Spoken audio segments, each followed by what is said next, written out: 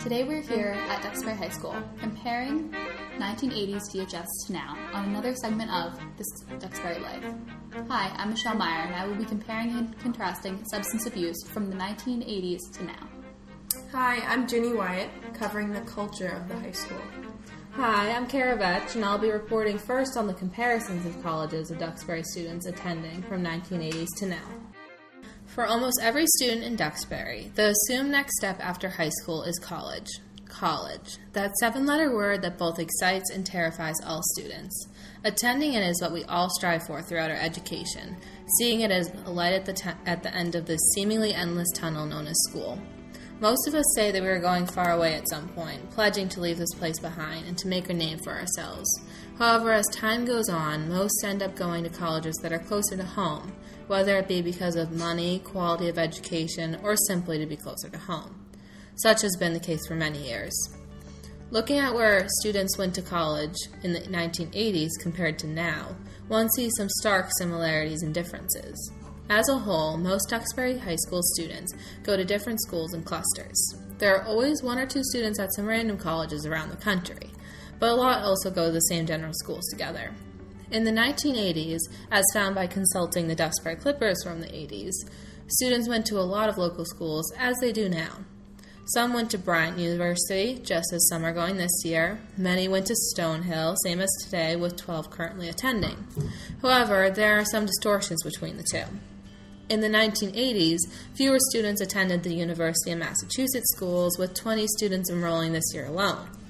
At the other end of the spectrum, few students ventured out of New England in the 1980s, with more today, but still disproportionate to New England attendance. Also, today some students are venturing to schools farther away, such as University of Alabama, with 5 going this year alone. But most are going in clusters to schools like this. At the elite colleges, Duxbury students were and are still represented relatively well, with at least a few Duxbury students at Harvard, Yale, Dartmouth, Columbia, MIT, and Brown. Overall, some things have changed while some stay the same, but altogether the college process and its toughness reunites us all. From 1984 to 1985, there were several fatal accidents caused by drunk student drivers. A survey done by the Dragonflyer found that 49% of the student body drank. This is lower than the 51% state average at the time. However, Duxbury students were not only drinking, but drinking and driving. On December 23, 1984, Mary and Brett Barclay, 2 Duxbury High School seniors, were killed in a crash. The driver, Patrick Sheehan, suffered mild injuries. Sheehan was later charged with vehicular homicide and operating a vehicle while under the influence of alcohol. In September, the class of '85 lost its 3rd member as a result of driving under the influence. 17-year-old Tracy Arsenal died due to injuries she received in a car accident. The driver, Roseanne McHenry, was treated for minor injuries at Jordan Hospital. McHenry was also charged with operating under the influence. Both accidents required the police to use the jaws of life and occurred past 11 at night. After the accidents, the Duxbury community held multiple seminars against drinking and driving. Duxbury students got involved in spreading the word, and SAD, Students Against Drunk Drivers, recruited new members left and right. Today, we are still spreading the word.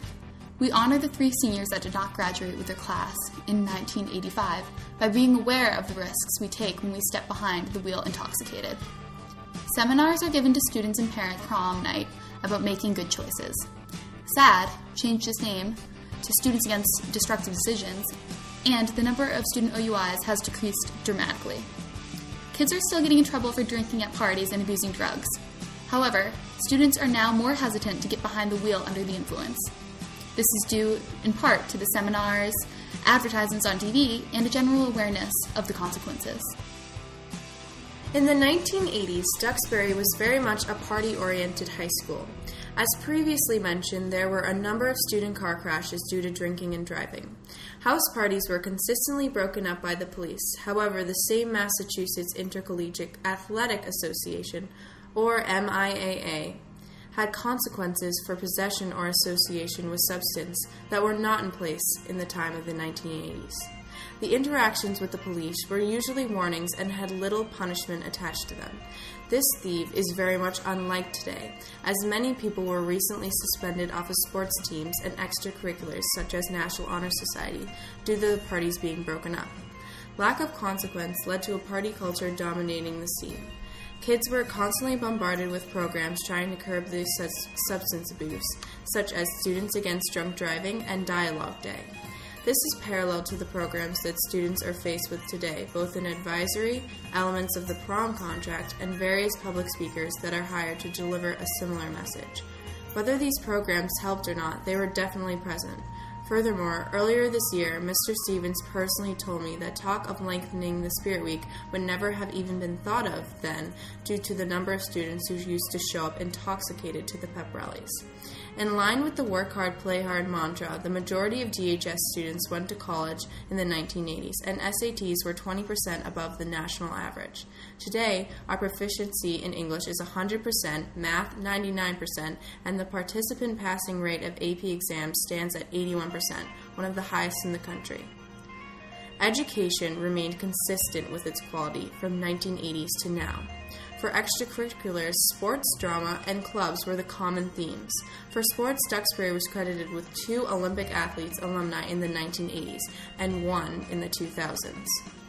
In 1980 through 1986, cross country won the league championships, and the girls won an additional title in 1982. This is very much unlike the boys cross country team of today. The 2 main programs today are football and lacrosse. However, back then, it was mainly football and cross country. Football now spans from 2001 to 2005, receiving league championships. However, in the 1980s, only 85 and 88 received the league championships. Similarly, today, 2005, 2008, 2010, and 2011 all were awarded with state championships.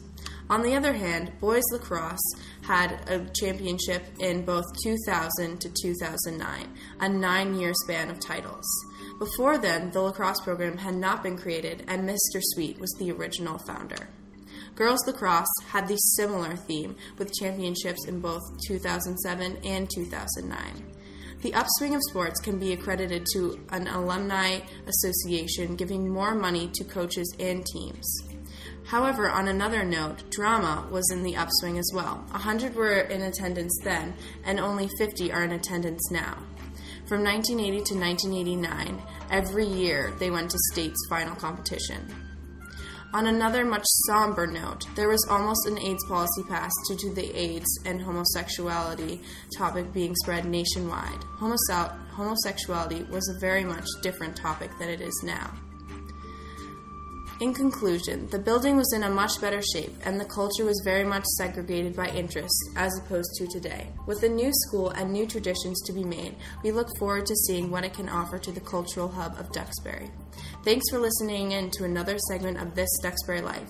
Tune in next time and have a great afternoon.